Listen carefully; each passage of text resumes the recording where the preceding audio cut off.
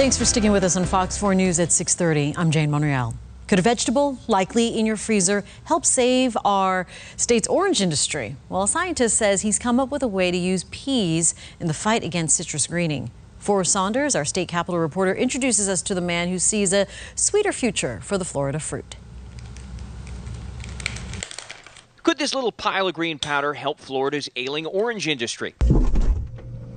This guy, Joe Laffin, hopes so. You don't particularly associate oranges and pea. Laffin, a creator of food additives, recently developed this stuff at his Georgia-based lab. Made by restructuring pea molecules, he says the powder blocks bitter flavors, letting sweets shine. It loses that essence of pea, and actually when it goes into the juice, it takes on what orange flavor is in there. The powder could mean new life for bad-tasting oranges hit by citrus greening. I'm sure that there's revenue to be gained by trying to retrieve some of that. Greening is a major Florida issue, infecting an estimated 80% of commercial trees. Growers now producing a third of what they did in the 90s. The state's highest-ranking ag officials are working to fight back. We're continuing all the research to try to either combat greening or at least prolong the impacts of it and try to find earlier detection. Research takes time, and Laffin sees the additive as a crutch until a solution arrives. It has a way of restoring what the citrus greening is removing.